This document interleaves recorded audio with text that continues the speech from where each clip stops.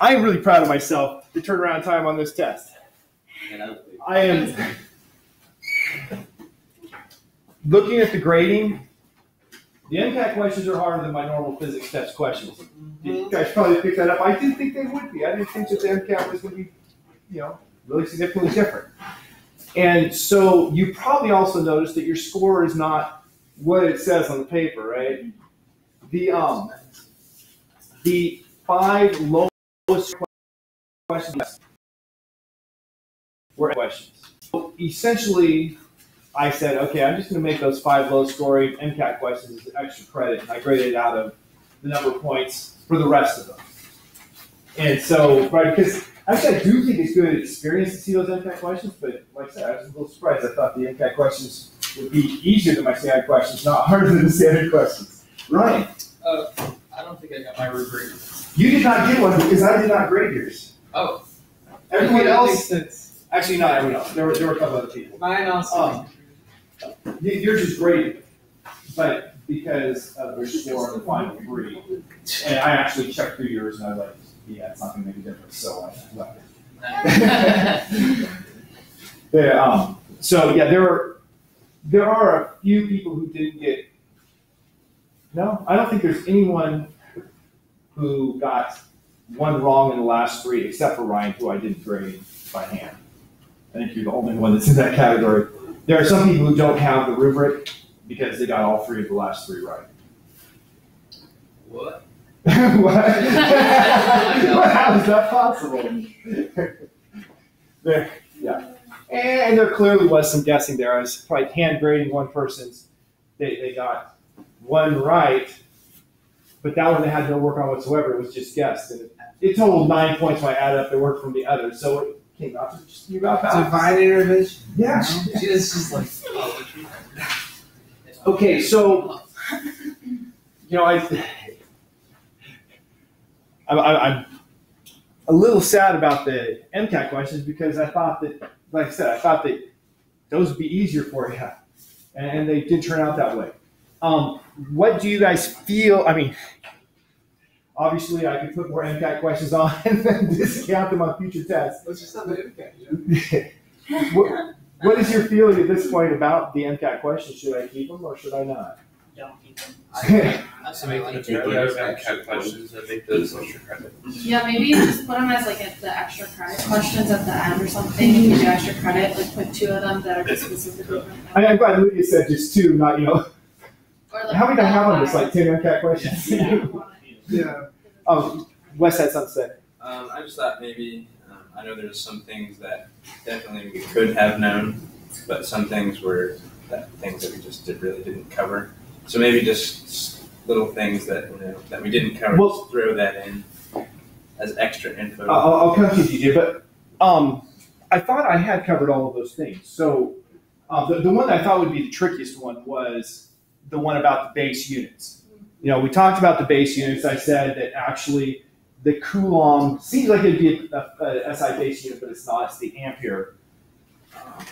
And so I was worried about that one, and that was, I think, the lowest score. But it is one we talked about. And I was actually pleased not one person missed the diamagnetism question. It had one statement that was clearly what I've said many times in class, and all the others, when I was reading it, I was like, gee, I don't know. I certainly never talked about that. But then there's one that was clearly what I said in class. Everybody picked up on that. Got it right. But what else? That was just the one. That was me. Okay. Because we did talk about it. And I was a little concerned about it coming in because, when I first read the question, I didn't notice that it said base units. And so I went with, just take the units, newtons, newtons times meters per ampere. I don't know what it was. But I said, well, that's the right units. And then I noticed, it says base units. And then if you looked at it, that's why I put the comment that said they're all correct units. It's just knowing which ones are the base units was the point of that question. And that's the kind of thing that apparently they test in the MCAT. Now, these were, as I said on the test, I gave you the sites that I used for them. And it's a little appalling that the Khan Academy didn't have right answers for all of them. And I actually put one of them on there that Khan Academy had the wrong answer. they have the wrong answer, not because of bad physics, but because of not paying attention to the question. They answered a completely different question. And that was the one about the spectrometer. The Khan Academy's question there says, in terms of the velocity, what is the radius? And then it gives the radius in terms of an accelerating voltage. And if you look at their explanation, they said, you might have been tempted to put in this, and gives the right answer. But that's in terms of the velocity, which is what it was asking about. That made me a little concerned. Another one of theirs was just completely wrong. Okay, DJ, I have a question. Well, it's just more of a comment, really. I felt like we knew the material for the MCAT stuff, but the MCAT stuff also has an element of critical thinking to it. And so I think the critical thinking isn't stuff that we had like practiced beforehand. So just coming in with the stress on test day and doing the critical thinking like on the spot, I think is what makes them more difficult. Because like we have the material, but then it's also like, well, we have to apply it in a new light. I viewed it a little differently. I think most of the things we're doing require some critical thinking, but I thought that the way the questions were asked was often a little bit confusing, which is why I encourage people to ask me if they're confused about the question, which Leslie did twice. No one else asked me for clarification. Congratulations, Leslie. Yeah, Lydia. Just a question. For number 17, the mass spectrometer one, Yes. didn't you do kind of a question like that in the practice test? Yeah. Or in the practice, In the worksheet, in the worksheets, yeah. Because I recognize that one almost immediately from the worksheets, and I appreciate that because it made me feel like I knew what I was studying on that one. Yeah, and in fact, I didn't copy the verbiage from the MCAT question from Khan Academy on that one. I copied the verbiage from what I had put in the worksheet, but that was one of the questions they had in the Khan Academy. So maybe it would be worthwhile to put a couple of the MCAT ones maybe on the worksheet. And I don't know, I find that makes good sense. That makes good sense. I find the worksheets really helpful. I don't know if anybody else does them, but they give me a good direction of where to study. Ryan's feeling a little good about himself right now. Everyone give me dirty But to give Lydia a little credit, too, I think it makes it much easier. She asked me to put a word list. So on the one for chapter 24, I put a word list for the fill in the blank. So out of the 75 answers I could have given, this one here's the word list. That's the one I'm going to put. Leslie, then to DJ. So I agree with her about the worksheet. I like it how you put like multi-steps because then whenever we get like, I don't know, at least for me that first synthesis question, even though it's not exactly what was on the worksheet, it was part of what we did. So then that was awesome. So you can think about the steps. Yeah.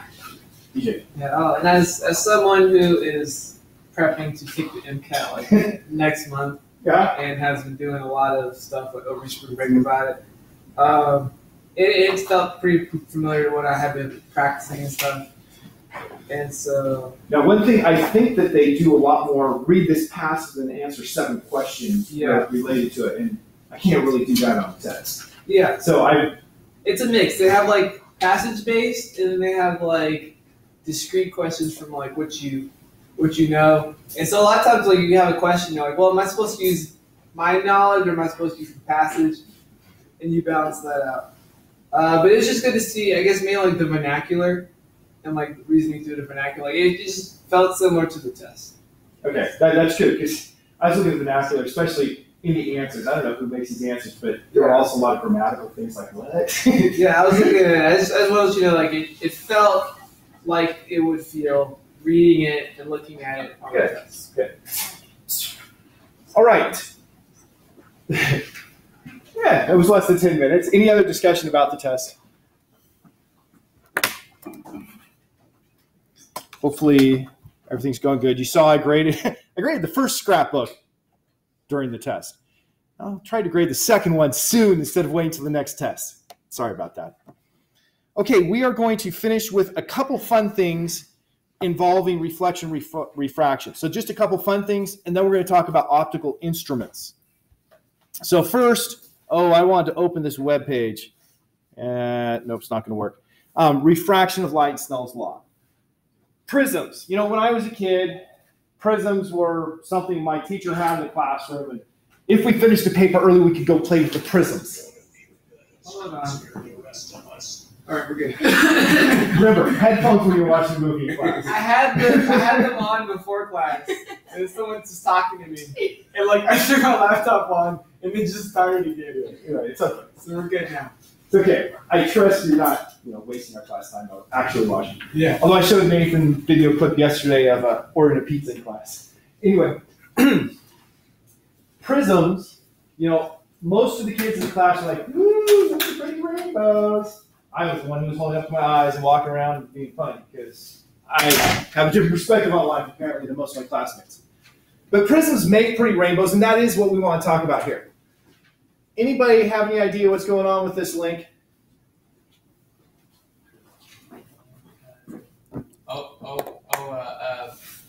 Pink Floyd.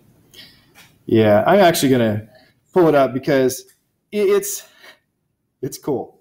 Okay? It's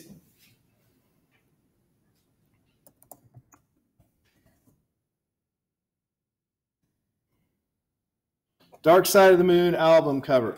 Honestly, I have never actually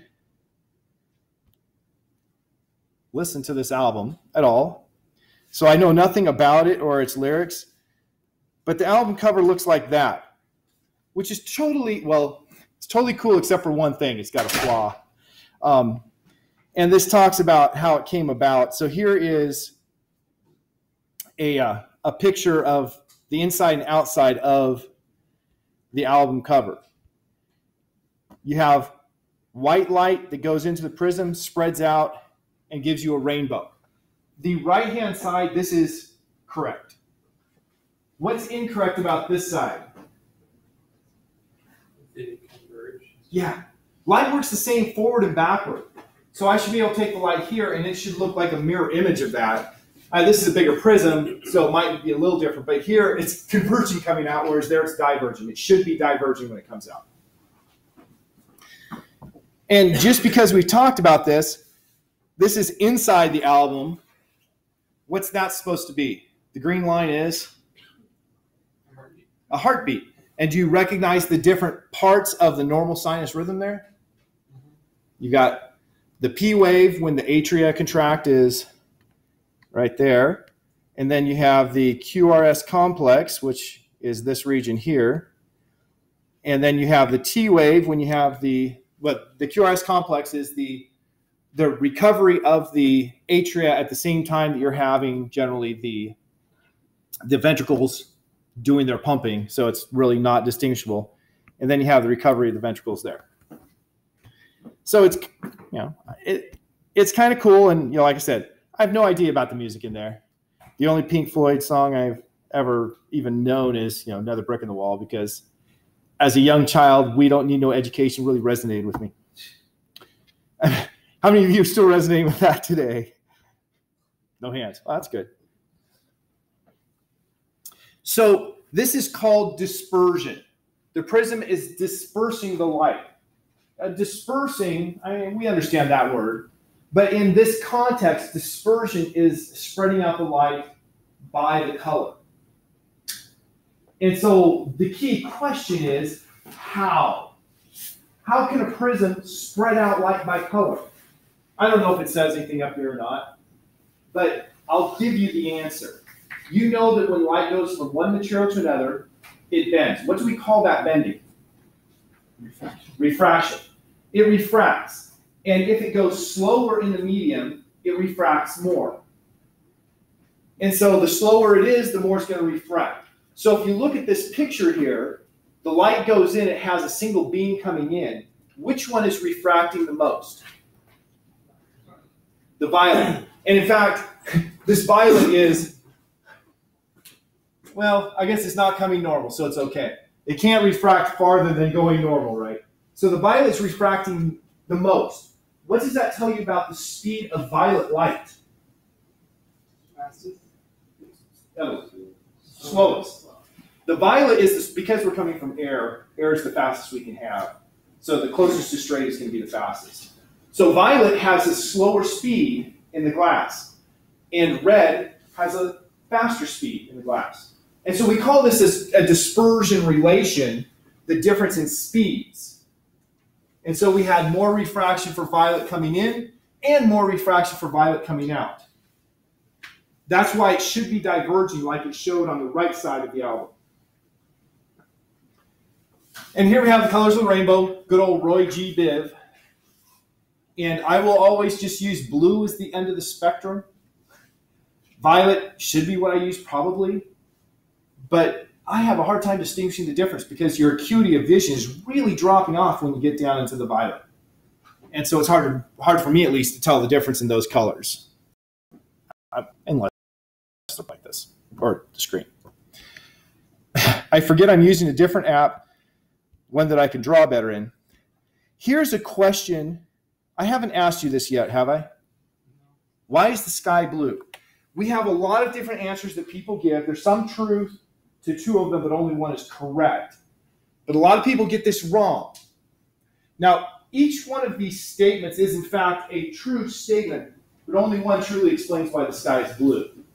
So go ahead and offer up opinions. I want people to actually say, I know that probably most of you are going to be wrong. That's not the issue here. It's A. Okay? Reflection from water on Earth. Anyone else? Mike? I was contemplating to answer B, but I was going to go with D. You're going with B? D. D. D is in dog. Mira says B. What'd you say? Instead of trying to decide whether I should go B or D. Trying to decide between B and D? That's A. You're all going to disagree with Ryan? How are you? Think you're going to get through life. You can just be. Okay, Nathan says C because no one said C.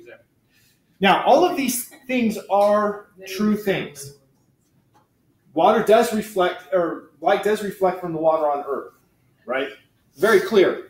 But that is not why the sky is blue. Water in the atmosphere absorbs more red than blue. That's absolutely correct. That is, I think, the primary reason why glacial ice has this beautiful blue color, is because of the absorption. But that is not why the sky is blue. Me scattering is uniform for all colors. Absolutely true, but how would that make the sky blue? Me scattering is why clouds are white.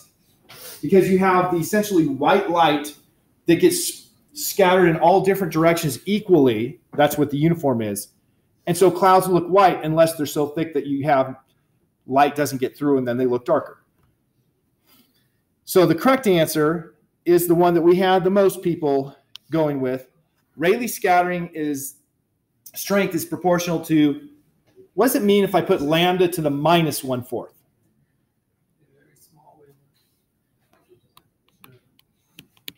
It's 1 over wavelength to the 4th power. So the Rayleigh scattering is proportional strength to 1 over wavelength to the 4th power.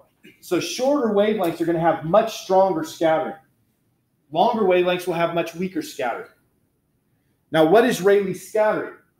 Kind of an important question for this discussion. Now, this is not something that you talk about a lot in life, but you notice that the sky is blue, and so that's why I like to talk about it. Things I love about physics are that I can explain things like this, why the sky is blue. And so Rayleigh scattering is when light waves come to molecules that are smaller than the wavelength of light. So remember, wavelength of light is 400 to 750 nanometers. So it has to be molecules or scattering centers, as we call them, that are smaller than that. And in that case, their interaction is described by Rayleigh. And you basically have the light is absorbed and re-emitted. And that happens much more for short wavelengths than for long wavelengths. So the sun is producing essentially white light. But when that light hits molecules in the atmosphere, a lot of the blue light gets scattered out in all different directions.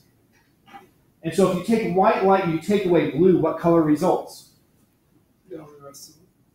All the rest of them. But if you take away blue, it takes on a yellow hue. And so the sun looks a lot more yellow than it really is because the atmosphere is taking the blue away. But if you look anywhere that's not at the sun, the light you're seeing is light that was scattered from the sun. The sunlight went over there, scattered off of things, and now it's coming to me. So I'm only seeing scattered light if I look away from the sun. And since blue is much more scattered than red, that's why I see the sky as blue.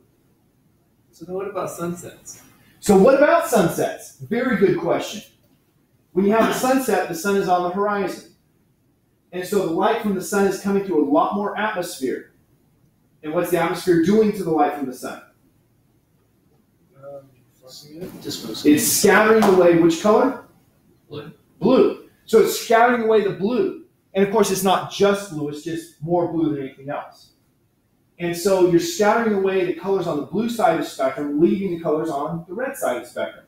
So the sun looks much more red at sunset than it does when it's up in the sky because of the increased length of atmosphere the light has to go through. And you have all of that red light getting to you, which makes other things look red as well because it's mostly red light getting to you. So you have a cloud, the sun hits it, it looks pinkish. Okay, first hand was Mira. I got all the hands on this side. Don't pollutants in the sky also create a change in the scattering? So Yes, they do. Different. Okay, you guys can laugh at me at this, but when I started college, we moved to Southern California. My dad took a job work for Lowell University, La Share campus. And one night, the moon was red. And I, being raised a Seventh-day Adventist, knew that this was a sign of the end. I was a little perturbed. I did not realize that Southern California, with its really bad pollution problem back then, that was just the smog. So yes, it does. It provides a lot more scattering, and probably there's some absorption in that pollution as well. Your question? Oh, did you have yours? Trace it too, yeah. Okay. By scattering, because I know there's like absorbing going on and all that stuff, but what exactly do you mean by scattering? Because when I think scattering, I think that that's what's being emitted. So that's why that's. Good question. Scattering is the word we use. It's the same thing if you're playing cue ball. Yes, that's what we call it. Pool. If you're playing pool, you hit the balls and the balls bounce off each other. That's what we call scattering in physics. So we always start scattering problems by doing a pool problem in a physics class. And then we go to, now we have other kinds of scattering, but it's bouncing off of something. And so we have these little water droplets. It's not technically bouncing when the light scatters, but it looks like that. So that's why in astronomy, they'll talk about reflection nebulae. A reflection nebula is actually scattered light. It's Rayleigh scattering going on in the light.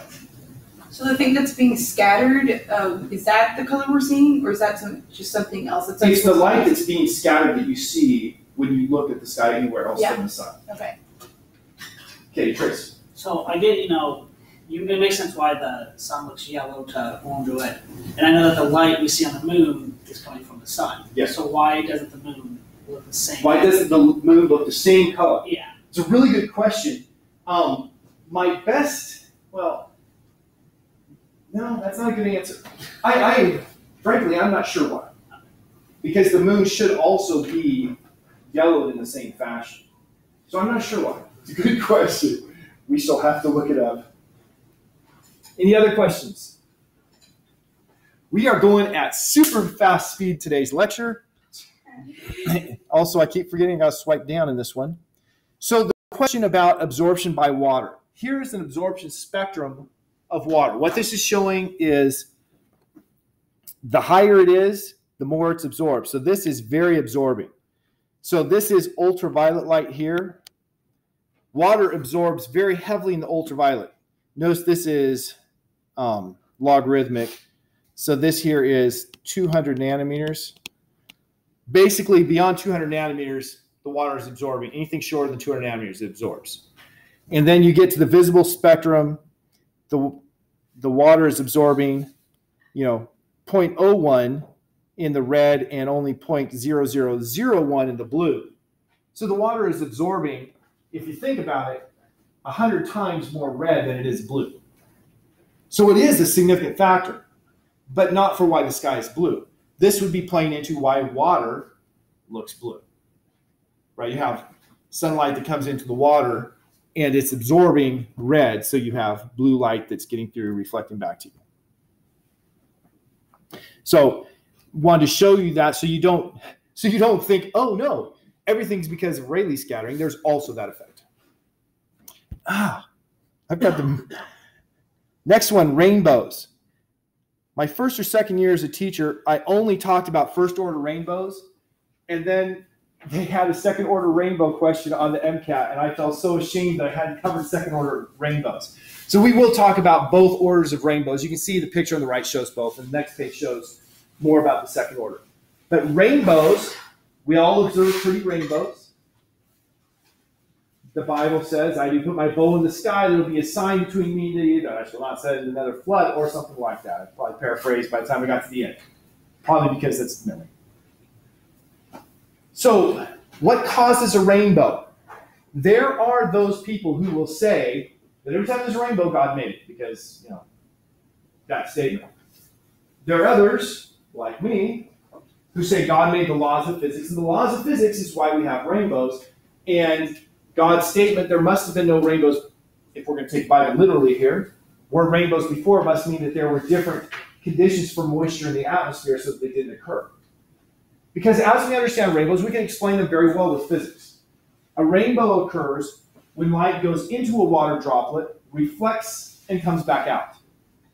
And so the first order rainbow is shown with this geometry here.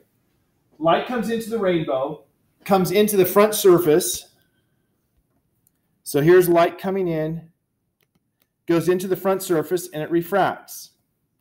Duh. It refracts because it's going slower in the water. But water, just like glass, is a dispersive medium. So here's the index of refraction as a function of wavelength.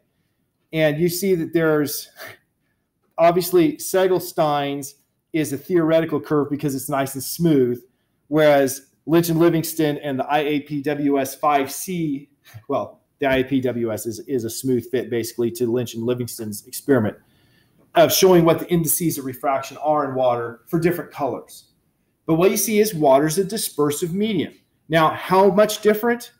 1.333 about there and 1.35 there. It's not a big difference, but it's enough that you do have light that goes into the water will be dispersed. So different colors will refract by different amounts. So you have white sunlight coming in. White means you have all of the different colors of the spectrum. And then you have, just like with the glass, the violet is going to be refracted the most, and the red is refracted the least. And then you get to the back and you have a reflection. Now, if you look at this, you're likely to say, well, I think there's going to be some light that comes out here as well. Sure, there will be. It's not all of the light that's reflected. If it was all the light reflected on the back, rainbows would be super bright. Some of it is reflected, some of it goes on, but the rainbow is only constructed from the reflected, so that's why we only show the reflected here. Now, here's the interesting thing. That's as zoomed in as it'll get. The violet crosses the red right there. One's coming in, one's coming out. And then they reflect and they come and they cross again here. So the violet was below the red when it came in, but now it's coming in above the red, or coming out above the red. And so when they come out, they're at different angles. And I'm going to really exaggerate these angles for effect. So the red is going like this, and the violet, how could I miss the pen? The violet is going like this. So they're coming out at different angles. And that's really the key for why we get rainbows. Because the light that comes in is dispersed and comes out of the water droplet with a different angle for a different color. And so we look in the sky, and we have the sun over there, and we have the water cloud over here. So the sunlight to water cloud gives me a direction, and then it comes back, and it's 40 degrees versus 42 degrees for the two colors. So the one that is coming out flatter, I'm going to have to look lower in the sky to see that flatter angle. The one that's coming out at a steeper angle, I'm going to have to look higher in the sky. So when I look at this, I'm going to have the violet down lower and the red up higher when I'm looking at where the light is coming from. Because if I look too high for, too high, it's just passing below. And so that's why the colors are seen as different locations, is because it has to be coming from the same or from a different position to have the right angle. There's a question over here someone had. Leslie. So I noticed that sometimes some rainbows are brighter than others. Some of them you can barely see them. Some of them are like, well, there it is, So I was wondering if that had to do at all with the amount that is actually reflected when it's in the water droplet, or not the percentage reflected. It has more to do, I believe, with the size of the droplets and the density of the droplets. Because you're actually the percentage reflected. But if you have more droplets, you have more light to be reflected. Like I said, the size also should make a difference. So this picture here shows the gentleman looking at the first order rainbow, and you see that we have three colors, the violet, the green, and the red, coming from each droplet. But when he's looking at the lowest droplet, he's only seeing the one that's coming out flattest. When he's looking at the upper one, he's only seeing the light that's coming out the steepest. And of course, in the middle, he sees the middle color.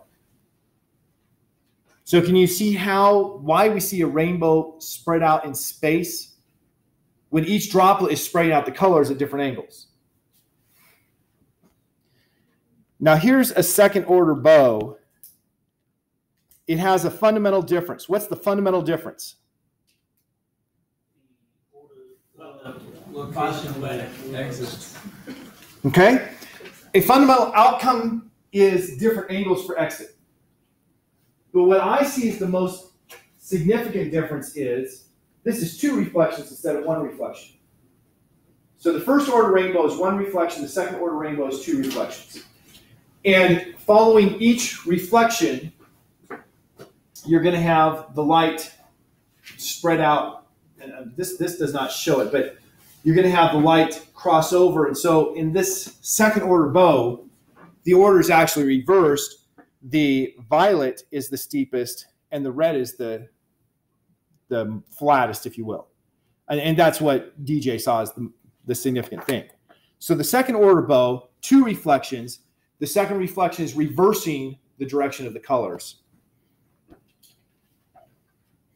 And so when you look at a rainbow, let's go to the next one. Oh, well, this here is showing those angles, 40 and 42 degrees, between the incident light and the reflected light. So it's very fixed. A rainbow is a circular arc because if you're looking at the inside of the rainbow, you're going to be looking at a circle that is 40 degrees between the sunlight hitting that water droplet and then coming back to you. So that's why it forms a rainbow or a circle because of that. So at the center of the circle, you should have the shadow of your head because that would be the line going straight from the sun through your head to the center of the rainbow. So you can always determine where the sun is from a rainbow. If you see a rainbow, find where the center of the rainbow is, and then directly opposite that's where the sun is. Which is why you never see a full rainbow if you're standing on Earth in a flat region like Nebraska. Because the sun is always going to be somewhere above you, and so you would have to look down to the dirt to see part of the rainbow. Now, if you are in special situations close to sunset and you're standing on a cliff, sometimes you might see a full rainbow. Or if you're in an airplane, you can see a full rainbow. But you're not going to see it standing on Earth. So here's a rainbow, and you see the violet, blue, yellow, well, blue, green, yellow, orange, red. Somewhere along the line, you had Roy G. Biv spelled out. Indigo was in there somewhere. Indigo is between violet and blue. Do you notice the difference between this region and this region? Lighter and darker. Yeah, lighter and darker. This region here actually has a name, Alexander's Dark Band.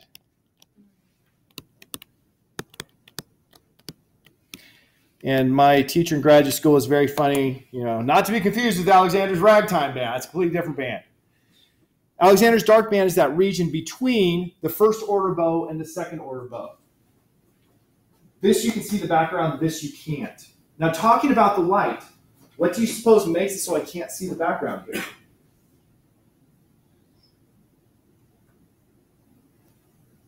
That's where all the light that's being reflected is kind of meeting up. Well, this is where I'm seeing a lot of scattered light. It's white, so I don't see any specific color scattering, I just see a lot of scattered light. In this region here, all of the scattered light is not coming toward me, it's being scattered away from me. And so I can see right through it because the light's not coming back to obscure the light that was coming from beyond it. And so that's why there's the difference in those bands. It's how much scattered light is coming from the water droplets. Trace. So does that mean that you will, I know it's not good, but you on the other side of the rainbow, Mhm. those be reversed? Like would the light side be dark and the dark side be light?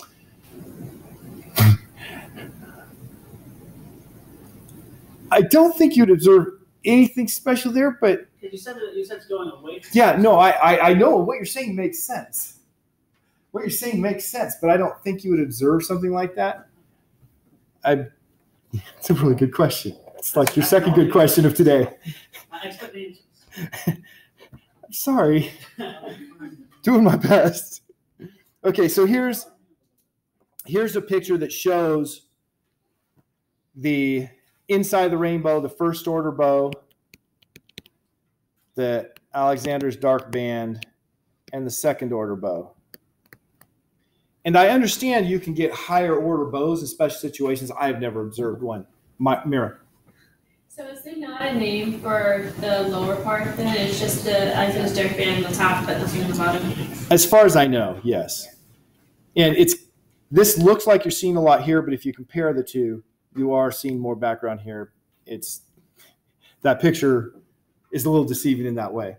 So would it be darker behind the second order, or I guess above the second order? Man. I haven't actually studied what's going on there. You have light starting to be scattered in all directions just about evenly, and so it starts to become not really much different, I think. But we're moving beyond what I've studied too. You're asking good questions, and yeah, I try to know as much as I can. So the first order rainbow comes between 40 and 42 degrees. The second order rainbow between 52 and 54.5 degrees. So if a rainbow looks smaller, that means that it's coming from something closer to you. Okay. What color's on the inside of the first order rainbow? C. We have C. Why would it be C? And not asking you to go from because I know the order in the rainbow. Let it dry first. Hmm? Or last. Because the blue or violet is a smaller angle from the sun. And so it's coming out more horizontally, so you're going to have to look down lower to see that. The red is a steeper angle, so you're going to have to look up higher to see it. All right. We've got 10 minutes for optical instruments. Optical instruments, okay, our eyeglasses are optical instruments. But on this chapter, we're going to focus first on simple magnifiers, things we say, oh, that's too small for me to read. Let me, yes, now I can read it. Yes. Notice I instantly moved it away when I took this away. When I'm reading with this, I bring it up close. I can't focus at this distance. It's all blurry, so I took it back. I can focus at that distance. Why is it easier to read with this bringing it up close? Have you ever thought about it? Because of the way it's bending. Obviously, it has to have something to do with the way it's bending. Not the answer I was looking for, but it must have something to do with the way it's bending. Well, we start with, well, this is just the question I asked, okay? We determine something's size by the angle it makes in our eye. So when I hold this out here, it makes an angle that's, that big. If I bring it closer, it's a bigger angle. And so a bigger angle is bigger. Our brain says that's bigger. So if you don't have reference points, when the moon is up in the middle of the sky, you tend to think it looks smaller. But when it's down on the horizon, you have reference points, then you're like, ooh, the moon's big. And so there is a very real phenomenon where people think that the moon gets larger on the horizon. It's not actually getting larger, it's that we have things to give a reference for. And so you might have been to some place where they have little optical illusions, where there's a room that has like a checkerboard painted on the floor, and one side of the room is small and one side is big, but the checkerboards are graded in size. And so your brain tells you that when somebody walks over there, they're really big, and somebody walks over here, they're really small. And so you can have two people that are very different height, like a child and a parent, and you can have one walk here, one here, and you say, ooh, the child is much bigger than the parent. You guys observe that? It's because the way our brain perceives size, and we have that angle, but we use other cues for reference. We don't have those cues. All we have is the angle for size. And so what we're focusing on here is that angle for size, because if I want to see fine detail, I'm not worried about the cues. I'm worried about how big is the angle so I can see it. So when we're talking about magnification, magnification is just the ratio of the angle it would have made with our eye if we just looked at it normally to the angle it makes with our eye if I use something like my simple magnifier. So in this case, okay, ringing the remote again, I could bring it up to here. Oh boy, my vision's not so good today, huh? Yeah, I can only get it about here, it is in focus. And it's about 1 millimeter tall letters, and so the angle is a really small angle. With this, I can bring it up to here. It's the same size letter, but it looks much bigger because it's making a bigger angle in my eye. That's the point of a magnifier. Basically, you can bring it closer. So somewhere here I have the angle magnification equation. There it is. The definition for our angle magnification is the angle that it makes aided, so that would be like when I use the magnifier, to the angle it makes unaided. Now notice I can move things around. So the angle it makes unaided is just going to be at the closest position I can put it where it's in focus. I'm going to take that angle as the unaided angle. Question, So, Trace. The angle that's aided, Yeah. as you go over magnification, is it a wider or narrower? It's a bigger angle. Right, when I brought that closer, the height was bigger, or excuse me, the height was the same, but it was closer, so that makes a bigger angle. And actually, there was a picture here. This picture here was to illustrate that. When it's, it's the same size object, but when it's closer, it's a bigger angle. Yeah. And to clarify, there's only one spot in space where it's going to be in focus. If we did not have focusing ability, that would be true. And we're going to, well, probably not today because you saw how much time I spent already. But we're going to get to that. We will talk about the difference in accommodated and unaccommodated viewing. Accommodated is when your eye is straining a little to focus on something closer. Unaccommodated is when your eye is completely relaxed. And we usually use our optical instruments for unaccommodated viewing because then our eyes can be relaxed and we don't suffer eye strain over time. It makes a difference in the magnification, but it's a small difference. Okay, so after all this discussion, just to make sure you've, been here in class while I've been talking, what do you naturally do when you want to see something in greater detail? See, yes, you want to see. Increase the ambient light. That is a good answer.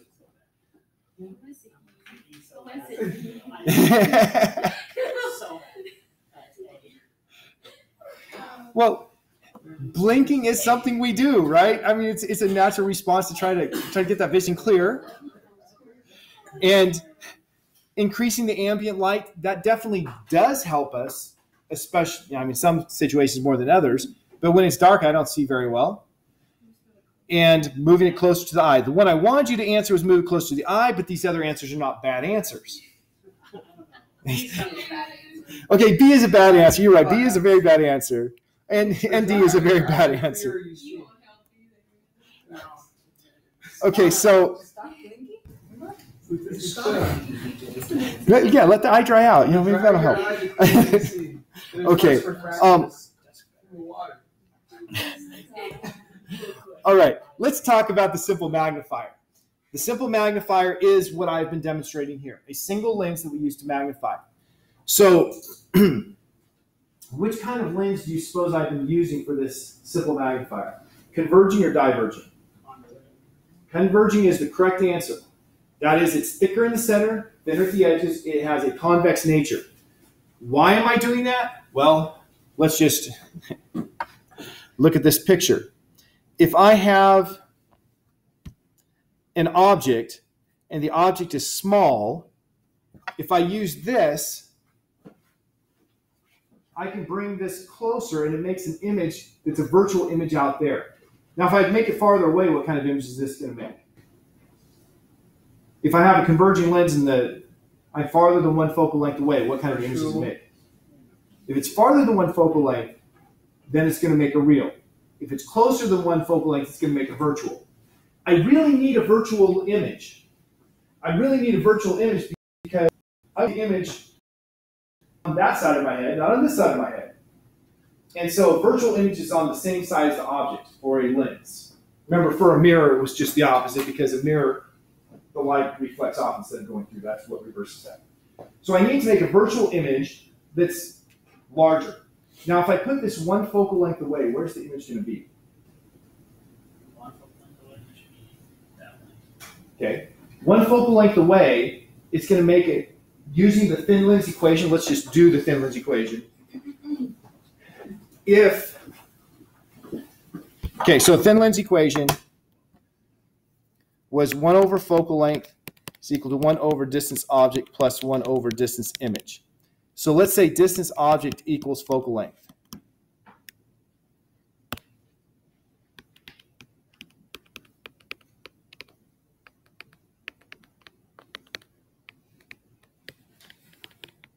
So I just substituted in distance object as focal length. Well, if I subtract 1 over focal length, I get 0 is equal to 1 over distance image. Or distance image equals 1 over 0. Where's the image? Okay, undefined. It's infinitely far away. Right, 1 over 0. If you approach 1 over 0, you approach infinity. So that makes an image infinitely far away. Now, how far should my eye be able to focus if I have good eyes? Standard vision. Infinity. Infinity. And so if I put the object 1 focal length away, it's going to make an image infinitely far away. And my eyeball will just relax viewing views infinitely far away. To view anything closer, we have to change that crystalline lens. And so relaxed viewing, I put the object in focal length, the image is infinitely far away. So we're going to use that to calculate the magnification we get from a simple magnifier.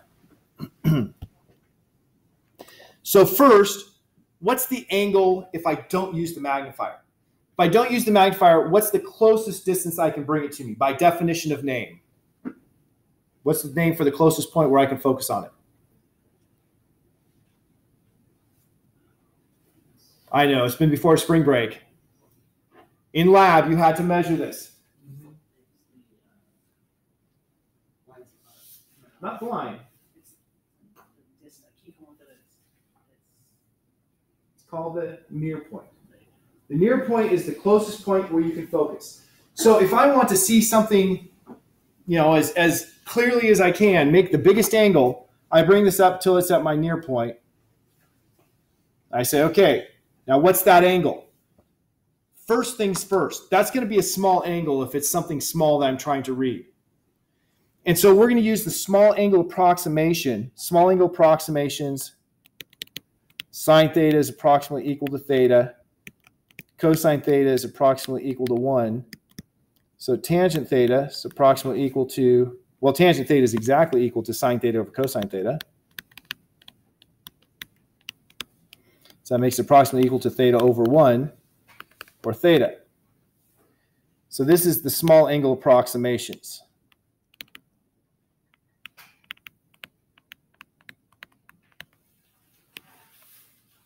Now, the units you have to use here are radians for the angle. So in units of radians, tangent theta is just equal to theta if it's a small angle. So when I look here, I'm looking for what is this angle theta unaided. The opposite side is the height of my object. The adjacent side is my near point distance. And so tangent theta is equal to opposite over adjacent, and we said that's approximately equal to theta because the small angle approximation. So that is the unaided angle that I can see here. And so I should put here theta unaided. Did you have a question, Leslie? Yeah, I was just wondering, so then when we do calculations for this, do you want us to be in radians? For this calculation, definitely. Although they're going to cancel out. You'd have a conversion factor if you were in degrees. Now, let's say I use my lens and I put the object so it's at the focal length. If the object's at the focal length, my image is at infinity, and now tangent theta is equal to, I still have this triangle here. Height is the opposite side, focal length is the adjacent side, and that's approximately equal to theta aided. So the magnification, what was the definition of magnification here? Angular magnification.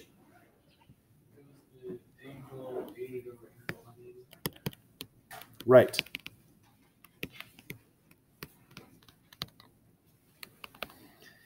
So h over f was the aided. H over n was the unaided. Well, h over f over h over n, clearly we have some canceling we can do. And we have m equals n over f.